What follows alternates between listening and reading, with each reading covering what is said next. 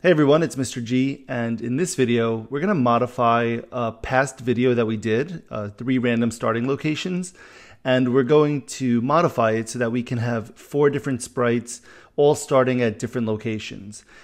So in our past video, in our prior video, what we did was we made it so that the sprite can start at 3 specific locations, one of 3 specific locations.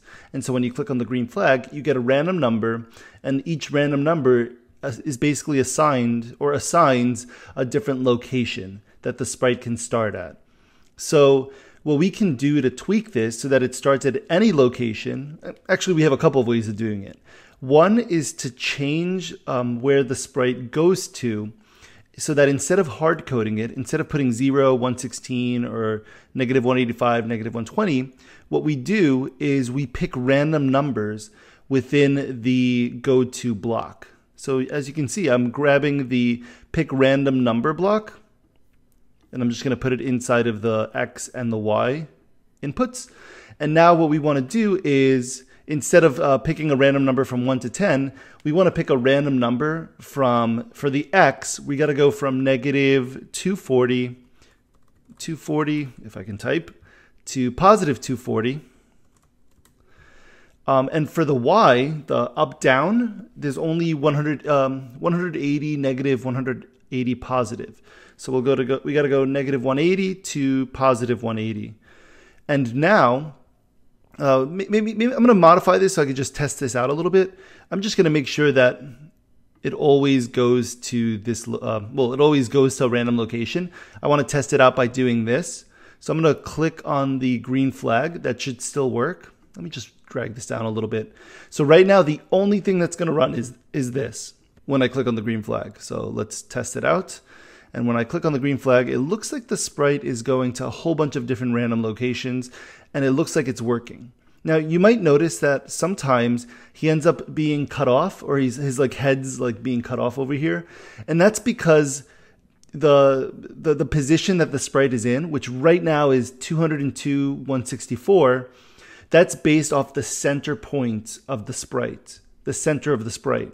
So what we could do is we could say, okay, you know what? Maybe so that the head doesn't get cut off, we can't go any higher than 127 on the Y. So you see, I just drag the cat down a little bit, and I put him at the highest point he should ever be. And that's about 127, 129. So I'm going to modify my script here so that I can't go up to 180. I can only go up to 129, let's say. And the same thing on the bottom. I'm going to drag him to the bottom, and I'm looking at the lowest Y value, and it just so happens is negative 129 also. So I'm going to make this negative 129 to positive 129. So now this cat can't go, he can't go out of bounds basically. Okay, and we can test it out by clicking it a bunch of times. What we could also do is we could just say go to 0 and then just test out the Y by itself. So now he's just going to go up and down, but you'll see he's never going to be cut off. His legs are never going to be cut off, and his head's never going to be cut off. He's just going to be, the highest he can go is to those extremes, positive 129 or negative 129 on the Y axis. So I am happy with that. I want to do the same thing for the X axis. So I'm going to make sure that he can't go past this point. So his center point is around negative 192. So I'm going to change this to negative 192. And I'm assuming it's going to be pretty close on the other side. Yeah, 192. And I nailed it exactly when I placed him there. So there we go. So now this cat, when we click on the green flag, he's going to go to a different starting position, but he's never going to be cut off. His arm, his leg, his head, it's never going to be cut off. He's always going to be within the stage. Now, if you do it like this, you might not want to have it inside of this define block. You might just have it as this. Let me remove this. Let me just keep this all over here. So if you want to have random starting positions, you really just need this. You don't need to pick a random number and then set the position for the random number that you're trying to pick. So I'm just going to leave this over here on the side. I could delete it, but this would work. All right, so now that we have this code working, I actually think it's probably nice to abstract it and make it into your own block. So I'm going to go into my blocks create a block, and we'll call this random position. No labels, no inputs, nothing like that. And then that's going to be the definition for that block. So then we could just use the random position block when the green flag is clicked. And that's a little bit more readable. It's a little bit easier to understand when someone's just reading your code. They see that when the green flag is clicked, the sprite goes to a random position. And he's always going to stay on the screen. He's never going to be cut off. So I like that. I don't like using the go to random position block because his arms or legs could be cut off, even though there are ways to kind of prevent that or to keep picking a random position until you find one that you want.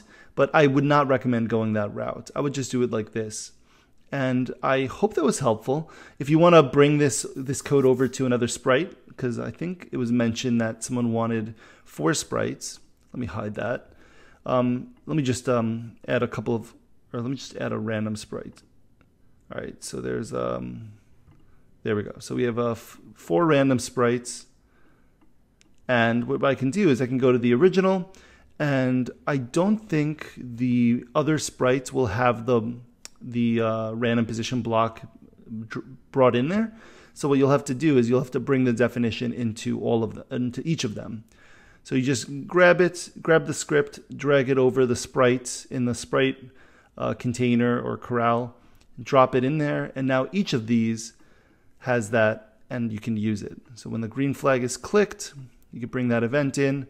You can go to a random position. I should actually probably rename this to go to random position. And then the same idea with the bear and the same idea with the bell. So now when I click on the green flag, they all go to a different starting position. And that's 4 sprites. Actually, now that I look at it, you might have to change the definition for the bear. Because as you can see, he's using the values that work for the cat, but he's a little bit bigger. So we might want to limit how far you can go along the X and Y axis. So it looks like the lowest we want him to go is negative 128.